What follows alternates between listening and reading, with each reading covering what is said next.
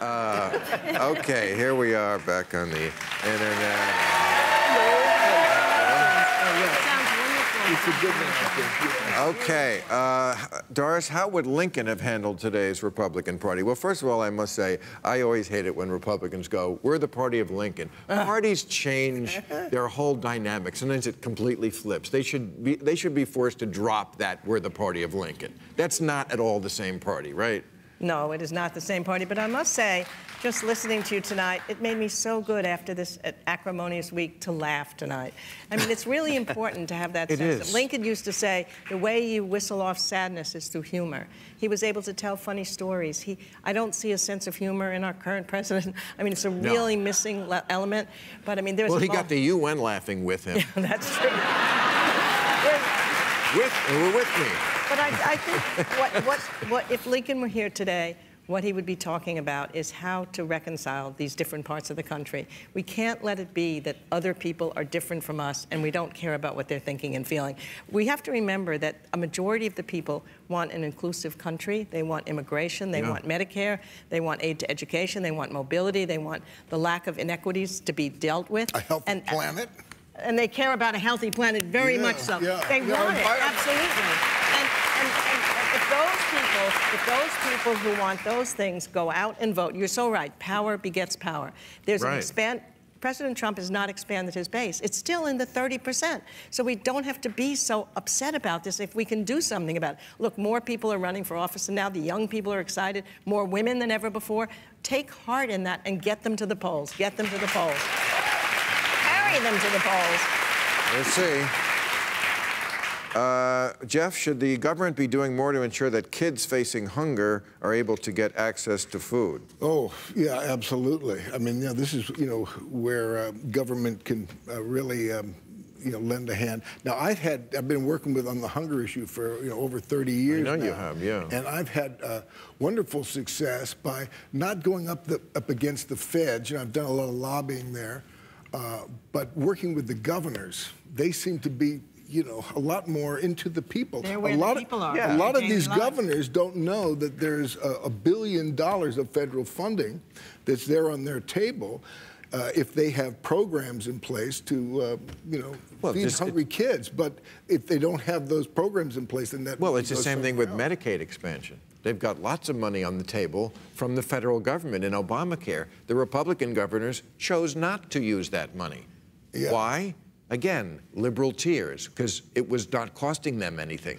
What feels odd to me, too, because I consider myself a Democrat, but it's kind of isn't that a conservative feeling to go more local rather than looking at the big government? And that's what I bring up about your environment. Rather than waiting for those guys, I mean, you definitely got to do your voting, for sure, but engage in another kind of way. We have another whole powerful way of engaging in all of these issues, to take it kind of personally. Absolutely. Don't say, oh, I'm going to vote for the guy, and then, you made your vote. Now I don't have to feel guilty. I've made my, you can engage more than... You're so right. I mean, all the changes in our society have come when it percolates from the anti-slavery movement, the women's movement, the civil rights movement, the progressive movement. It's the citizens that make it, and then the leaders channel with it. You were talking before about government versus leaders. We can't be just waiting for the leaders. We have to take the responsibility ourselves. We are the citizens of this country. You're right. I was doing, I don't know if you guys Google surf, I was Google surfing in the morning, and I saw this woman who said something really interesting, because it seems to me that passion is what we're looking for. We're looking for people to be passionate about the environment. And she made something really an interesting observation. She said, passion is the flame that comes from rubbing some sticks together. You got to get in there and get into it and chew it up a little bit. The trouble is we have plenty of passion right now, but it's the wrong kind of passion. Right. It's a passionate and intense hatred of the other country. I wish I could be as hopeful as you, Doris, but when you look at the rhetoric right now, it seems very similar to me to the rhetoric of the 1850s and early 1860s, in which people are talking about the other part of the country as if it were another country. When people are saying we would prefer to be run by a foreign agent in Moscow than we would by a Democrat, we are at a point where the discourse has curdled to such an extent that it can lead, especially now, again, if the illegitimacy of this system continues, like you were talking about the popular vote issue and the electoral college issue, presidents elected, gerrymandering, if this continues, we could have a real legitimacy crisis in this country where people will actually turn to violence. And you can see it beginning. You can see it, people wanting to vent this anger in the sense of in the streets, or by going up against people in the elevators or in restaurants. You can see it beginning to get into the streets. Targets. We need targets. Very quickly. We need to have a constitutional amendment to end Citizens United. We have to overturn that. We need to have nonpartisan commissions. There's a move in some states now, in some local states. Every time you do that, you trigger the other tribes to even greater and greater levels of passion. That's the problem. Well, then we have to have the passion that's equal to that. Yeah, I don't think, I feel like... You mentioned Bucky Fuller, another thing that he said that really makes a lot of sense as far as what we're talking about. He says, when you want to change something, you don't have to go right up against it. He says, come up with something that makes what you're trying to change obsolete. Don't spend all this energy and this anger. That anger, we can shift that and get involved with how we see it. We have to talk to each other. I mean, I think that's right. The lack of communication. I mean, when I was saying earlier, and Soledad, you thought it was absurd. I think when I look at the media in a certain way, because I'm still basically right of center, I see and hear things that you may not see and hear.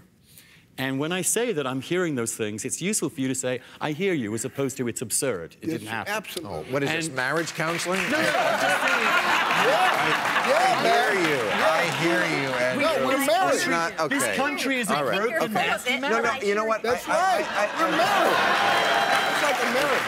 I read an interesting thing. I think it was from our sometimes friend, Glenn Greenwald, who's saying that, like on MSNBC, they get ratings every segment. Okay. By the minute. You get it by the minute. No. Yes, they're called the minutes. You get them broken down by the minutes. You can follow where you lose your voter. Right. Viewers. Okay. So who on MSNBC is ever going to risk their show by saying something that doesn't exactly align with what the audience already wants to hear and think? So that's kind of a hermetically sealed bubble, too. It's just one with a lot more facts, where they're usually on the right side of issues, but not the whole time. No, and sometimes you get into this framework, for example, as I was starting to say about race or gender, that it's really upsetting a lot of other people in the country who are hearing this, who if you wouldn't say that to their face. I can be agreeing with them and go, oh, for fuck's sake, and turn it off. Really, I can. Because everything is like, what do you think? Chris, you're so right. It's like, what a surprise. The other thing is, we're all communicating online and on screens, and that's a very different experience when you're talking to someone and looking at their eyes and their face and their body language, and where you actually do have to accommodate them a little bit. David Jolly, are you going to follow other principled conservatives and vote Democratic in the midterm? Ooh, hot seat for you, David Jolly. No, so look, I love that question because I came out in October of last year and said I think Democrats should take the House. I think we'll be safer in a divided government.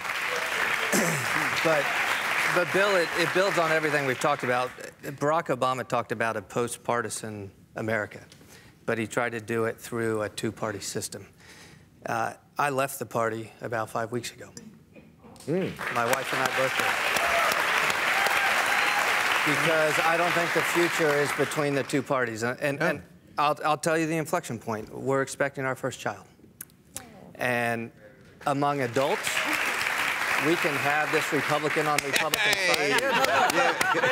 Your sperm went in a lady. Hey, look at that. It always gets applause. I made a baby. I made a baby. No, look, it focuses your perspective. And what I would say is this. I'm sure it does. Among adults, we can have this Republican on Republican fight. Nearly 3 years ago, I stood on the House floor as a sitting Republican member of Congress and called on Donald Trump to drop out of the presidential race.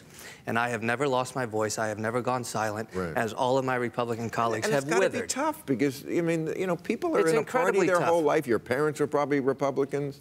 Yeah, look, it's incredibly tough, but here's what I will tell you. I hope our daughter learns two things from our example. The first is for 3 years, we fought a fight for something we truly believed in, that the Republicans could answer to better angels. But the other lesson I hope our daughter learns is this. There are fights that at times wiser men and women walk away from. And this is a fight. Sometimes you got to start over. Somebody else can fight for the dignity of the Republican Party now. It's not my fight anymore. There's two parties, the Democrats and the traitors. And it's not a big issue to me. I often read that Paul Ryan quote where they got him on tape behind closed doors, saying, I think it's somebody else says, you know, there's 2 Republicans who I think are on Putin's payroll. Kevin McCarthy. Kevin McCarthy said, there's 2 Republicans on Putin's payroll, Trump and Rohrabacher. And Paul Ryan doesn't go, oh my God, let's go to the FBI. He goes, okay, that doesn't leave the room, right? That's how we know we're... I mean, that's not treason. Okay. Soledad, I had a question for you. Well, I don't understand. Why don't they use their power? Like Jeff Flake is actually one of the most powerful people on earth. He's a politician, right? Right. Those 3 and a retiring one. What's he got to lose? What is he needs a job, right? And now he's going to have a nice, cushy Republican job somewhere. Can I say something? But he could have a nice job like this. Look, listen. Isn't this more fun being with us? Look, it really is. When people get mad at me, we're funnier. When people get mad at me for doing TV, I say, hey, call your congressman. I can't help you. Right? But here's what I will tell you, and this is something, look, as we have these academic and intelligent conversations about why. At some point, we get to judge the leadership integrity and the moral fiber of our political leaders, and we get to say, you made a wrong decision and you need to leave. And that's where we are right now in the moment of America. Okay. Final question, Soledad O'Brien. If or when Roe v. Wade is overturned, how should progressives respond? Ooh. When? With protection. You know, I By think, wearing a lot of protection. I think one of the saddest things is to hear Senator Collins talk about that as a non-issue when you listen to her very long and tortured delivery of her speech today. To talk about, you know, I'm not worried about Roe v. Wade, and I think there are lots of people who are worried about Roe v. Wade. I think she's very wrong on that issue. I don't know. I don't know what the solution to that is, but you know, hopefully it'll motivate people to get to the polls. Can I suggest something that liberals would actually be better off if Roe versus Wade disappeared? Because then they would actually have to go to the people and ask for Democratic majorities, and in fact, there are Democratic majorities in most Western countries for legal abortion. You. You're not going to get anybody pregnant. Sure. How do you know that?